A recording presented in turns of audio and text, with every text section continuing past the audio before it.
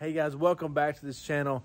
In this video, I'm going to talk to you guys about what Ford and even your Ford dealers aren't telling you about these new Ford Series trucks. I guess I have to tell you. Here we go.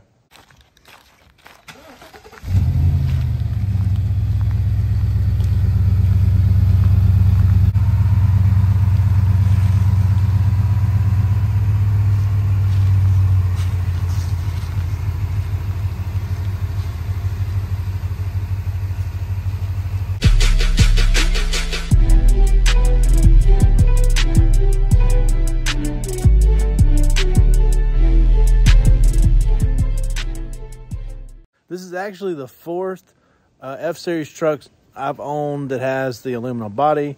I haven't had any problems until really this point, at least to this level. So I'm taking the trash out and I have my tailgate down, and well, I backed into my Honda Accord, and it looks like the F-250 took on more damage than my Honda.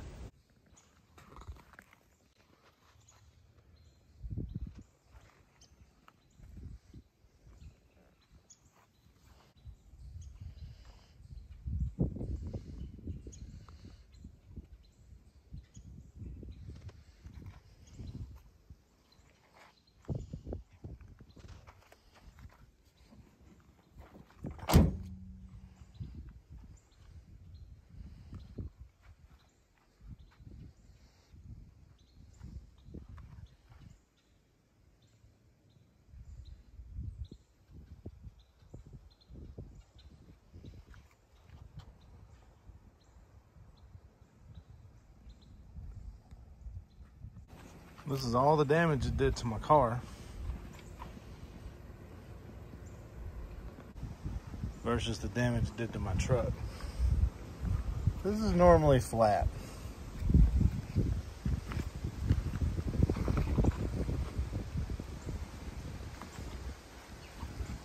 Squashed it like a tin can.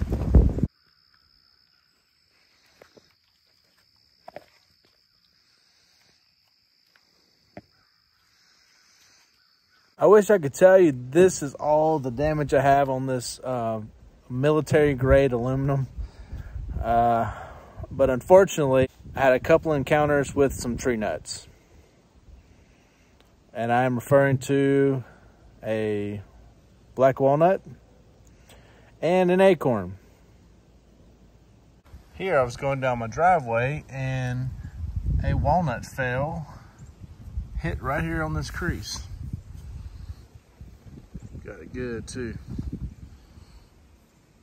while I was in motion.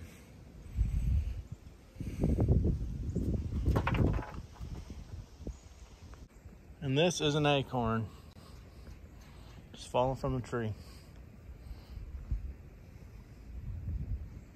Now, as much as Ford and other manufacturers would like us to believe by using the terms military grade, it just simply means it's a mil spec. It meets a military standard for aluminum.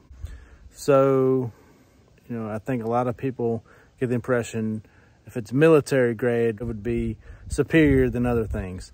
It's just simply meeting a spec set forth the military in their guidance. So, military grade, it's a minimum standard for that metal. Now, guys, don't get me wrong. I still love my truck. I just hate that it gets so easily dinged. I don't even want to know what that tailgate would cost to get replaced. And that's not something they can just pull out. That literally has to be replaced. Right now, replacement tailgates are going for like $900 on eBay. New, it's probably $2,000 easily. And that's not counting the painting, prepping, and all the things. That's probably $2,000 worth of damage. So I wanted you guys to be aware, and Ford is not the only one with aluminum bodies. GM now offers it in several other manufacturers. So guys, be aware that your military grade aluminum truck has the same characteristics as your Miller Lite.